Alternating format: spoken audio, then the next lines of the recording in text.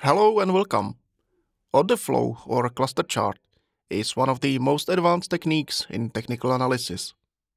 It's quite easy to explain what it can offer the trader thanks to the unique ATAS feature.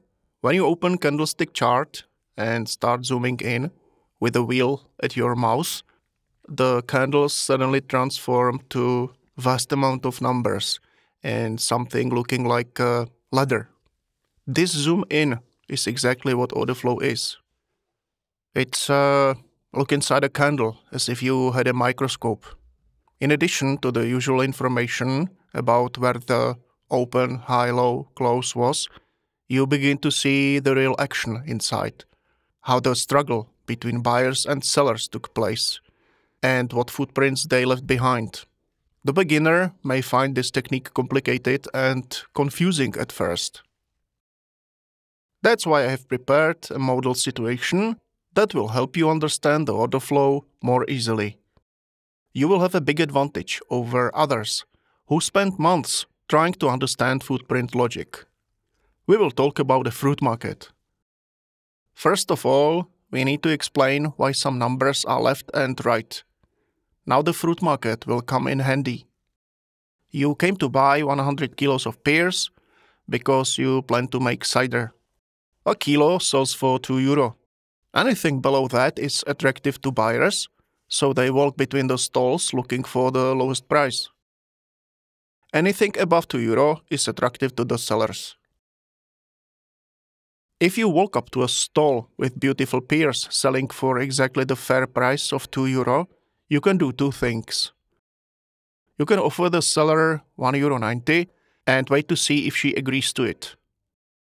Pears were selling for €1.90 last week. That was the usual price. Or you tell her to get you 100 kilo of the same variety and you don't care about the price. You simply need 100 kilos to make the cider.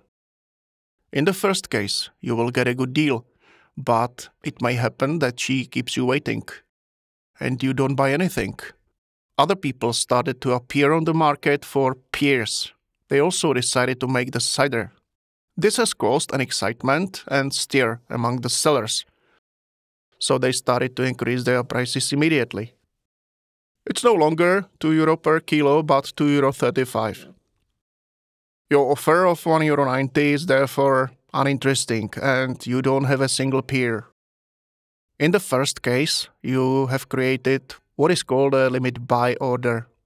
You have placed an offer to buy a certain volume at a price below the current price. If you were willing to pay any price, you would have gone home with delicious pears and would have been making cider at that time. You would have managed to buy some pears for €2, some for €2.10, and some for €2.20. That wouldn't be bad at all because, in the meantime, pears are already selling at the market for a whopping €2.50 per kilo due to the high demand caused by crowds of people looking for pears. Demand for cider is extremely high today, and supply is not sufficient to meet it. Until truckloads of pears from the biggest settler started arriving late at the market, and the price began to fall rapidly. There was an oversupply on the market, and suddenly there were more than enough pears. What we take away from the market is neither pears nor cider, but an understanding of the difference between limit and market orders, demand and supply.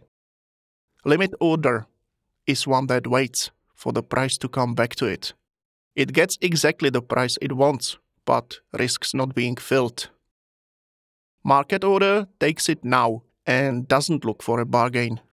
It gets filled every time, but at the risk of not getting the best price.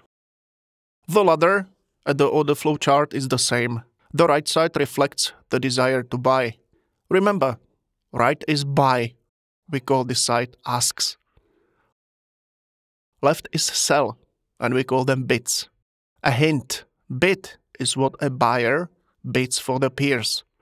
Ask is what a seller asks for his pears if you care to buy them. And just like at the fruit market, aggression is what moves the price. There must be a large group of people interested in peers who see the number of the buyers and how the price is slowly climbing upwards. They think by telling themselves, I will take 100 kilos. I'd rather buy at market price, at any price, than wait and risk going home empty-handed. This aggression drives the price up.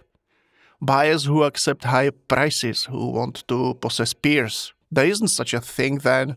There were more buyers, so the price went higher. A stock exchange, just like the fruit market, is a place where parties exchange the possessions. For someone to buy, someone else must be willing to sell. It's aggressive buyers who move the price higher, and aggressive sellers who move the price lower. Aggressive parties place market orders. They are convinced about the trend and don't want to miss it. They either buy up limits at the ask side to push the price up and join the uptrend, or they sell out limits at the bid side to push the price down and join the downtrend.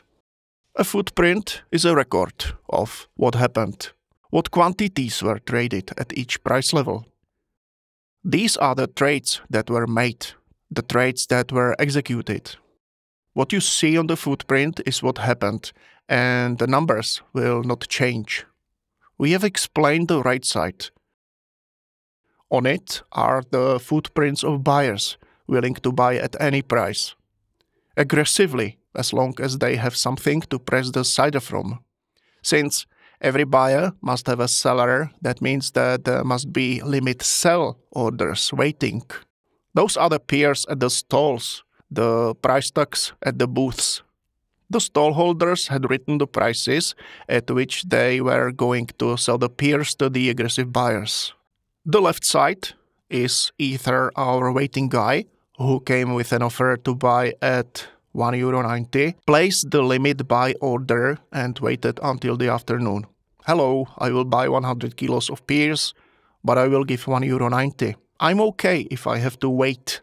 As soon as the orchardist arrived with his trucks, the stallholders started to get rid of the goods as quickly as possible, because it was evident to them that the price would go down. So they ran up to our waiting man and gladly sold him the pears for €1.90. Our waiter had a limit buy order. The stallholders were panicky and aggressive in getting rid of the pears, willing to sell for anything so that they, in turn, would not have to return home with unsold fruits. The stallholders were selling at market sell to those who were waiting for the price to drop down, to anyone who was willing to buy for a price. And now you understand the mechanism behind the footprint. All these numbers are records of the trades. Aggressive buyers on the right side, aggressive sellers on the left side. However, you'd better always have in mind that there must be two parties to close a deal. If unusually high numbers suddenly start appearing on the right side of the footprint, which represents purchases at the highest prices of the day, it means that the planter's trucks have arrived. These are limit sales.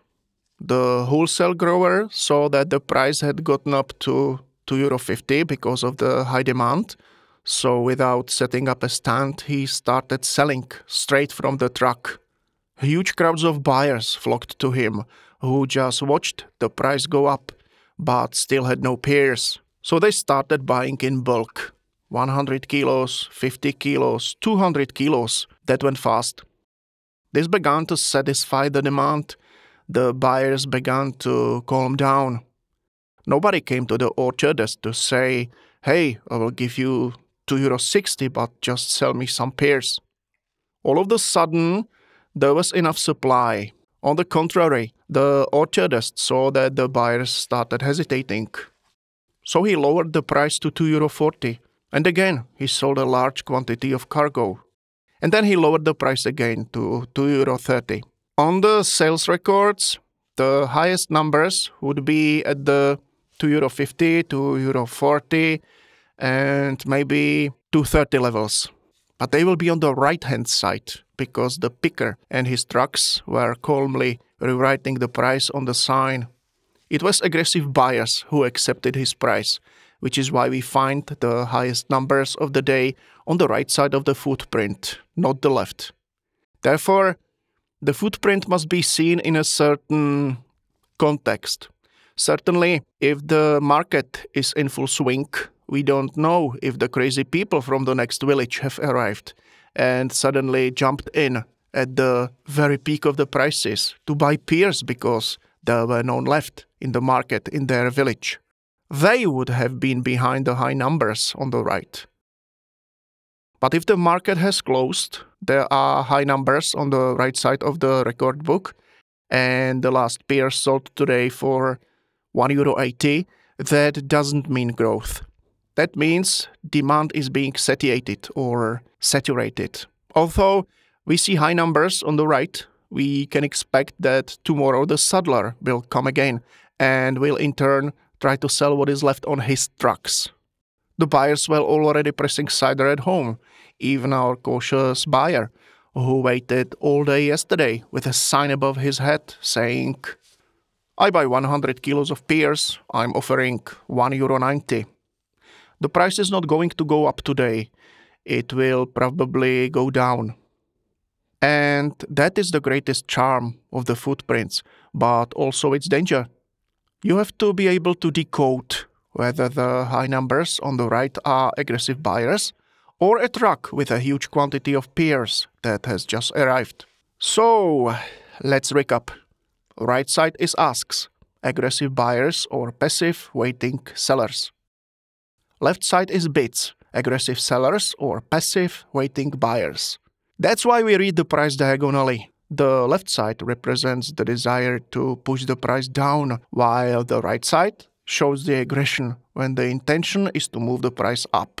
At Atas, we strive to ensure that our videos are not just informative but also enjoyable. We hope you found this video engaging. If you did, please show your support with a thumbs up.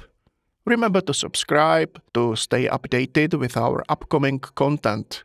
And thank you for watching.